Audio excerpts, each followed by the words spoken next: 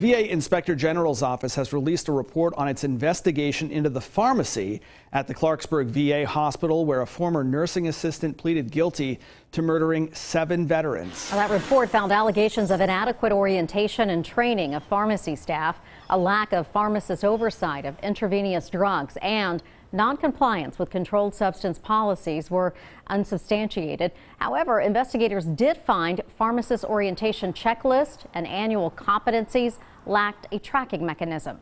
And it goes on to say that a suspected controlled substance diversion incident was reported to the VA police and the Office of Investigations, but it was not reported to the email group required by the VHA directive at the time. Now, Senator Joe Manchin issuing a statement on the investigation saying, quote, "While I commend the VA OIG for this conducting this investigation after many concerned veterans came forward, we must have a more in-depth examination of the leadership's decisions and missteps that led to the murders of veterans by Rita Mays."